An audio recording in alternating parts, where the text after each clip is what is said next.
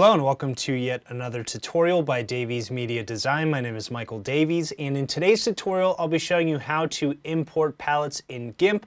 This is GIMP version 2.10.10, which at the time of this tutorial is the latest version of GIMP. But of course, before we get into that, I want to direct you guys over to my website at daviesmediadesign.com. As always, we have tons of GIMP video and text tutorials on here, so definitely check that out. You can also enroll in my GIMP 2.10 masterclass from beginner to pro photo editing, which is a bestseller on Udemy. And you can support our channel and help us grow by becoming a patron on Patreon. And I'll include a link to this as well as all the relevant links from this tutorial in the description of the video. So for today's tutorial, I'll be using a free photo that I downloaded from Pixabay, and of course I'll include a link to that in the description of the video. But palettes can be imported into GIMP via one of three ways. So you can either import a palette based on a gradient, based on an image you're working on within GIMP, or based on a palette file that you import from your computer. And so I'll show you how to do all three of those methods today. But for starters, you do need to know how to get to the palette dock or dialog. And you can do that by going over here to Windows, Dockable Dialogs, and come over here to Palettes. So that will open up your palette dialog here, and you can see I already have a bunch of palettes in here. Most of these are going to be palettes that come with GIMP by default, but some of these are palettes that I created myself. And of course, you can edit any of these palettes by double-clicking on the palette, and that'll open up the palette editor here. So we've got our palette dialog and then the palette editor. These two things go hand in hand with one another. So I'm going to come back over here to the palettes dialog. So let's start with our first method of importing a palette, and you can do this by right-clicking and coming over here to Import Palette. So from here you'll see the Import a New Palette dialog box, and the first thing that pops up is Select Source. So you can see there are three different sources you could choose from. You've got the gradient source, the image, and the palette file. We're going to start with the gradient source here. So if I click this drop down, you can choose from any of the gradients that you have either active or saved within GIMP. So these are all the gradients that I've either saved or that have come with GIMP by default. So for example, I can click on the pastel rainbow gradient, and you'll see that that is now going to generate my gradient over here in the palette preview box. And you can see that this is obviously a gradient, but it's been split up by color into each one of these boxes. So every time there's a color change, even if it's a slight color change, it's going to be added as a new palette color here. And if I come down here to import options, I could change the name of my palette. I can also change the number of colors in my palette. So by default, it's going to say 256. We can always increase or decrease this. So you can see here that I can increase this all the way up to 10,000. That's the max number of colors you can add into a single palette. Or I can decrease this to any value. So you can see here that it's sort of picking 8 different colors here from the gradient. And the more I increase this, the more colors it's starting to add, the more shades you're going to get. You can also adjust the number of columns that are displayed here. Right now there's 16 columns. If I increase this, you'll see there's going to be more and more columns. And so that typically makes the squares for each of your palette colors smaller. I'm going to stick with the default of 16 here and also change the number of colors to 256. So now I'll click Import. And right here now you'll see the pastel rainbow palette, and it does have 256 colors. That's what this number is here inside of the parentheses here. So that was the first method. The second method involves importing a color palette based on an active image you have in GIMP. So this is going to work whenever you have your image file opened up as a composition within GIMP. So right now I only have the one image opened up, but if I had 10 images opened up, we could choose from any of those 10 images. So to do this, again, just come over here to your palettes dialog, right click, and go to Import Palette. And now under Select Source, we'll choose Image.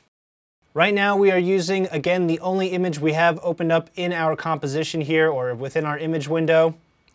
And you'll see you have a couple options here. So we have Sample Merged. That's going to grab the pixels from all the layers in your composition. So right now I only have a single layer. This is a single image. But if I had like 5 layers and each of them had different elements on them, then this option would allow you to pull pixels from each of those elements. So the colors displayed over here would be from all of the layers within your composition. And then you also have the selected pixels only option. So if you have a selection area drawn, it'll only pull the pixels into your palette from that selection area. I'm going to deselect that selected pixels only option though. So you can see over here in our palette preview box that there's not that many colors. And the reason for that is there's way more than 256 colors in a JPEG image or an RGB image. And the way I can fix this is I can either turn up my number of colors so that there's more than 256.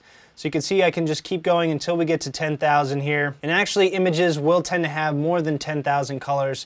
So even cranking this up all the way isn't going to fully cover all of the colors that are going to be available in your image. And if I turn the columns up here, you can see I can display more and more of the colors in my color palette until we have all of the colors pretty much displayed here. But another option here, if you don't want to have every single shade of every single color inside of your color palette, you can actually use the bottom slider here called the interval slider. And what this is going to do is it's going to average together similar colors, so it's going to give you a more accurate palette. And I just mean that in a sense that it's going to pull more of the various colors in your image without pulling a bunch of shades of the same color.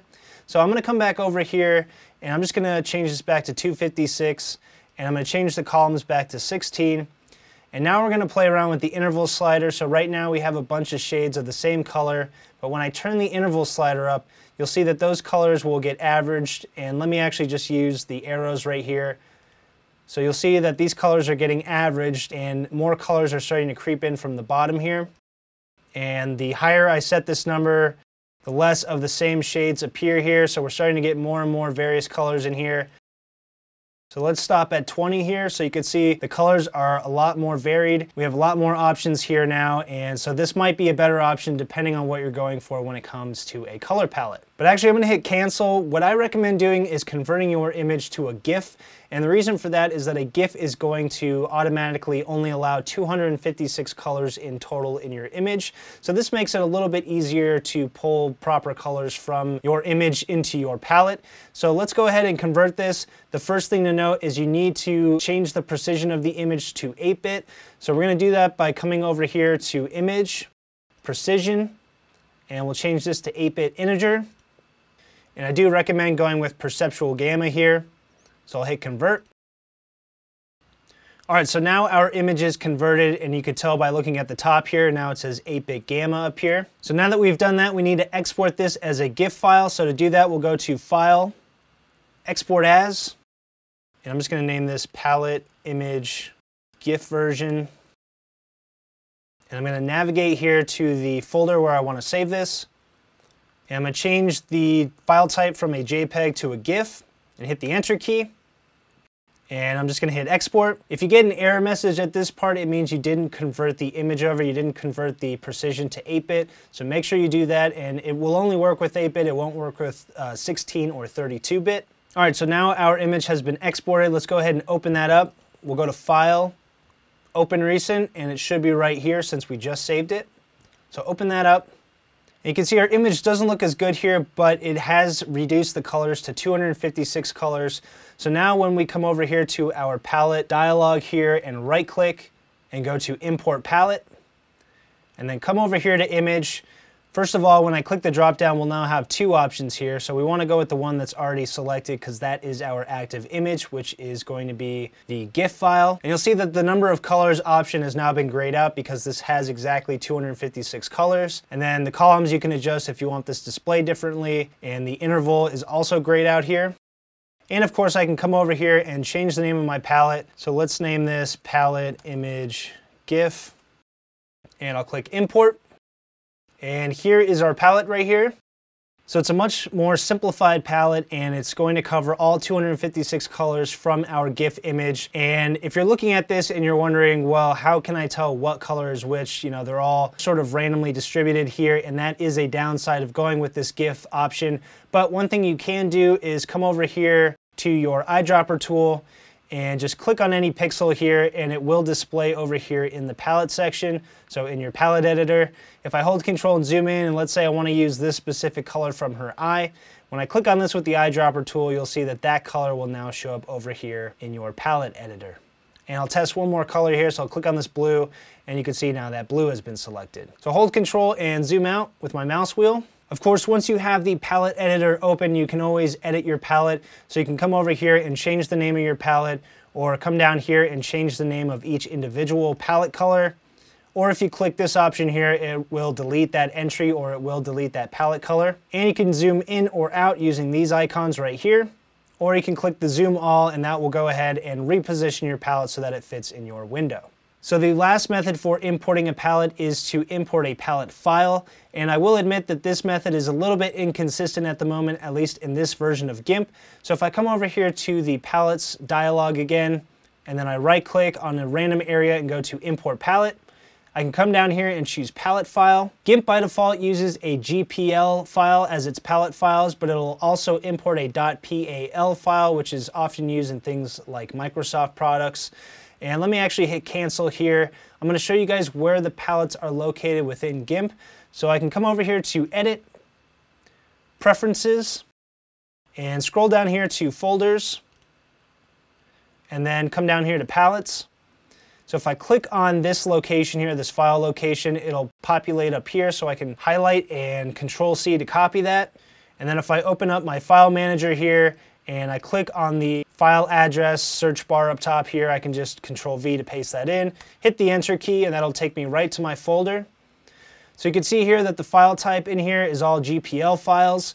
So if you guys have a GPL file, which honestly those are sort of hard to come by, at least in my research, you can always click and drag that GPL file right here into your palettes folder and come back over here to GIMP, and let me just hit cancel. And you can hit this refresh button and that will refresh your palettes, and your new palette should display here in the palettes folder. But if you don't have a GPL file, you can always import a different file type. I found that .txt files tend to work, and I have an entire how-to article on how to set this up, so I recommend reading that. But once you've followed the steps in that how-to article and created your own palette, to import that into GIMP, all you have to do is right click, go to import palette, come over here to palette file, click right here where it says none, and you're going to navigate over to the folder where your palette file is located, and then come over here. In this case, I'm going to open up the palette file I created in that how-to article. So just double click on that, and you can see a preview of your palettes over here in the preview box. And again, you could rename this to whatever you want, and I'll hit import, and there is our palette right there. Just know that when you are creating your own palette files, it can be a little bit inconsistent. So make sure you're paying attention to the details when you're creating your palette file, and just be a little bit patient with the process as you are working on it. All right, so that's it for this tutorial. Hopefully you liked it. If you did, you could subscribe to my YouTube channel at youtube.com/daviesmediadesign. You can also visit my website at daviesmediadesign.com. You can enroll in my GIMP 2.10 masterclass from beginner to pro photo editing, which is a bestseller on Udemy. And you can support our channel and help us grow by becoming a patron on Patreon, and I'll include a link to that as well as all the relevant links from this tutorial in the description of the video. So thanks for watching, and we'll see you next time.